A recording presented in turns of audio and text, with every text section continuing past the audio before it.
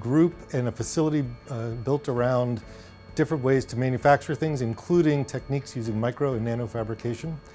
We also have lots of folks with expertise around conventional machining, using mills and lathes, as well as novel approaches using additive or advanced manufacturing processes, building things out of metals and glasses and plastics. Our semiconductor facility is the building we're standing in right now. It's a very unique facility, and it's an open user facility to everybody at the lab, as well as we have outside groups come in and work in our facility. And we have lots of foreign nationals and visiting summer students that come into this building and do work. So national security mission is very broad, and it includes things far beyond what most people might think of as national security. For example, we have a track of hardware in our fabrication facility that is dedicated to human implantable medical devices. So we build things like neural implants, and we have a history of building retinal prostheses that go inside of a human eye. And that kind of work requires special tools to build things on a micro scale. And when I say micro, that means like millionth of a meter. So a micron is 1/1,000,000th of a meter.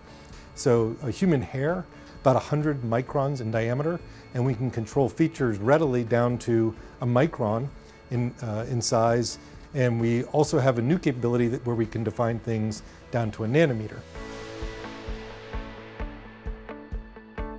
The kinds of substrates we typically work with are these silicon-like disc substrates.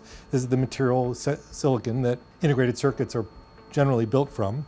But this particular device, it's designed to separate biologic samples. So for example, if we sniff air out of the New York subway, where we have some of these devices sitting, we can sniff out and separate out various bacterial threats, like for example, sniff for anthrax, to look for biothreats. We also have hardware that's designed to look for chemical threats or radiologic threats.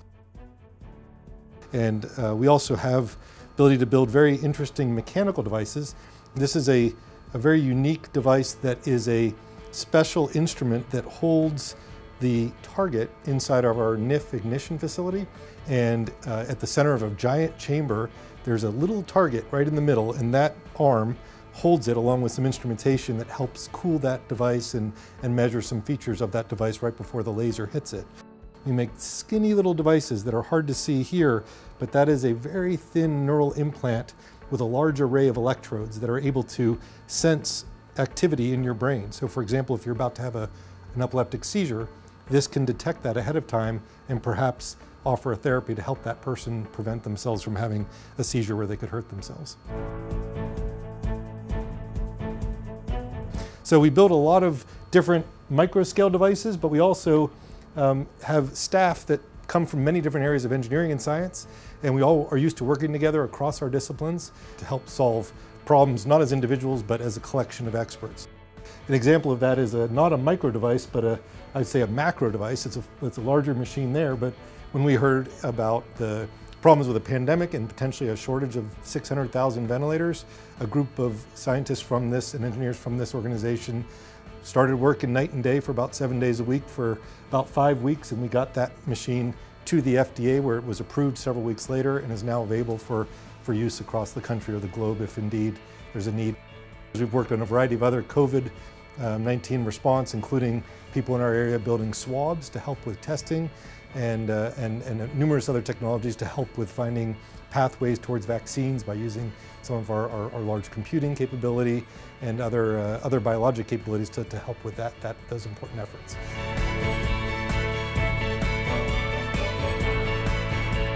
We are proud to work on this large array of different technologies to help our nation and the globe, and thrilled to have you join us on our virtual tour, and really would love to invite you to come visit us in person when you're able.